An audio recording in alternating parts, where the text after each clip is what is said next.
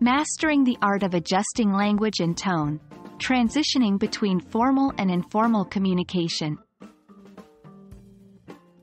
Hello everyone. Welcome to another enlightening episode of our English language learning series. Today, we're going to focus on something crucial, something that often differentiates a good communicator from a great one. We're going to explore the world of adjusting language and tone in the context of transitioning between formal and informal communication. So, let's dive in.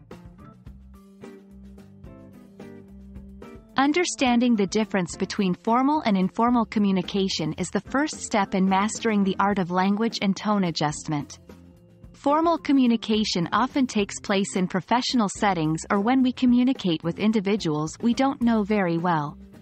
It follows strict rules of language, such as proper grammar and syntax, and maintains a polite and respectful tone. On the other hand, informal communication is more relaxed and happens between friends, family, and others we are close with. Slang, abbreviations, idioms, and colloquialisms are common in informal language. The tone can be casual and relaxed, reflecting the level of comfort between the communicators.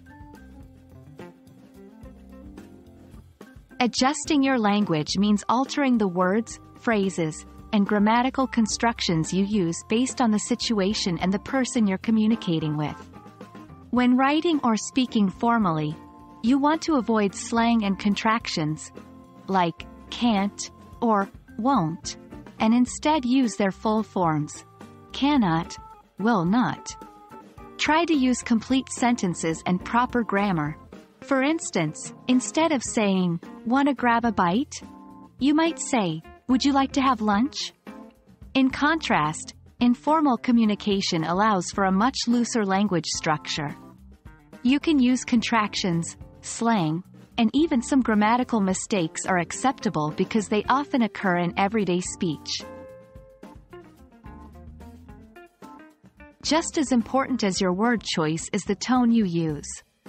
In a formal setting, you want to keep a respectful, neutral, or professional tone. Avoid excessive emotion or familiarity.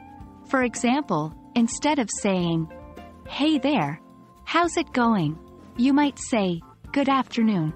How are you today?" In an informal setting, however, you can use a more personal, emotional, or even playful tone. Your communication can be more expressive and less restrained, reflecting a higher level of comfort and familiarity. Transitioning between formal and informal communication can seem tricky, but it becomes natural with practice. Pay attention to the context, the person you're communicating with, and adjust your language and tone accordingly. If you're unsure, it's always safer to err on the side of formality. Remember, effective communication is not just about what you say, but also how you say it. Knowing when and how to transition between formal and informal language is an essential skill that will help you communicate more effectively in a variety of situations. And that wraps up our session on adjusting language and tone, a key aspect of transitioning between formal and informal communication. We hope this video has been helpful and enlightening. Keep practicing, and soon, adjusting your language and tone based on your communication context will become second nature. Until our next video, happy learning!